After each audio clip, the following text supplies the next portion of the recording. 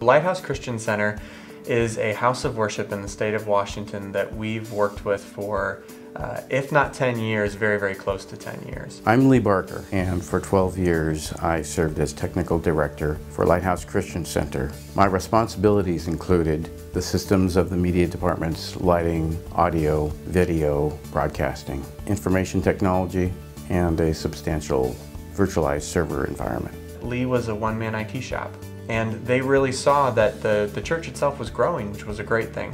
And so a lot of those early conversations I know centered around, one, getting the infrastructure in a place where it was secure, stable, and that it was brought up to just the current best practices, but also then really starting to seriously look at our staff helping to supplement Lee on that ongoing support. Lighthouse reached the point where it was compelled to radically expand its IT support.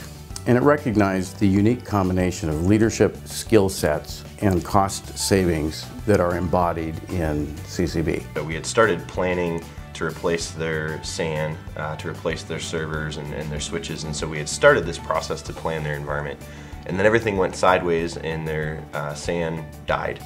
And so my involvement then with Lee was to basically rebuild all of that from scratch. I watched that guy spend hour after hour with me on the phone, remoted in, getting things up and running.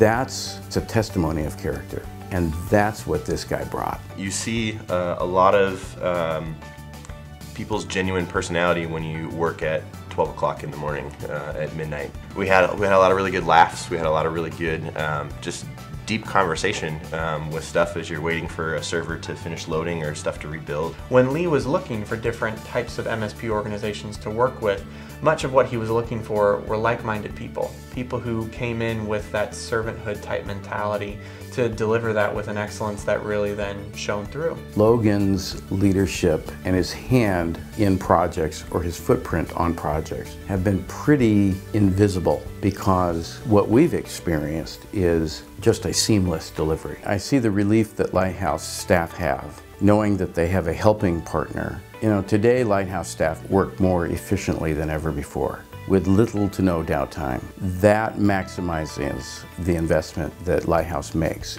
For us, one of the wonderful things of working with Lighthouse is we've been able to have a hand in pretty much every aspect of their environment. And for clients it varies. Sometimes we do very specific things, or we might do a project and then we're done. But with Lighthouse, we've done a number of projects that's touched pretty much every aspect of their environment, and then we've also managed it from an ongoing basis. One of the really great things is we've been able to help put Lighthouse in a position where they have room to grow, which is really what they're wanting long-term overall as well, because they just built a second building. It was about a year or two ago. We did a lot of tech refresh and implementation there to help with that expansion, as well as make sure that the back-end infrastructure was already set and stable and where it needed to be to help support that whole new environment that they've got. The people of CCB have worked with us through each stage of bringing Lighthouse on board. There are very few support partners who do what they say they will. CCB is true to its word. They deliver as promised. CCB has been a helping hand alongside of us, partnering with us in business in our mission over all of these years. When it's all said and done, CCB is in the people business first. All the products, all the platforms, all the programs, these things exist to support people. This is what sets CCB apart, and it's leadership that has fostered that culture here. Keep it about the people. Keep it about the relationships.